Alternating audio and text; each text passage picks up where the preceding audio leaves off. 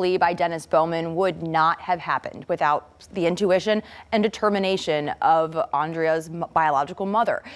Now, her mother doesn't call her Andrea. She calls her Alexis, the name she gave her as a little girl.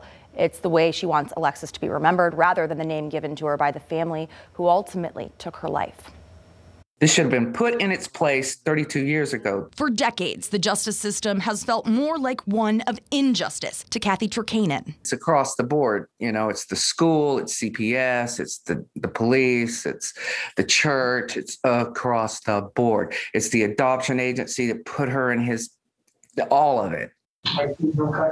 But Wednesday, finally some peace. The man who killed Kathy's biological daughter, Alexis, known as Audriana Bowman, will spend the rest of his life in prison for what he did to Alexis. Had he pled guilty, I would have been happier, but I know what no contest is. I know what that means. Kathy never knew her daughter. The Bowmans adopted Alexis when she was 9 months old. I never heard my daughter's voice. I don't know if she's left-handed or right-handed, but I know her through and through. Since finding out her daughter died, a laser-focused Kathy has followed her intuition. I knew he did this.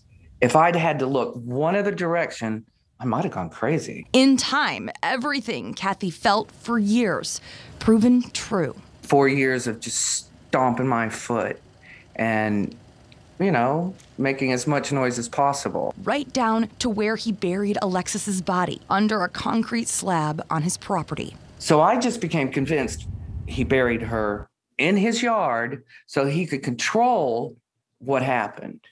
As long as he didn't open his mouth. Now, advice for others frustrated with the system. You're not powerless. Her research, her diligence worked out. I think it's a roadmap. You know, if you know you're right, don't go on a detour.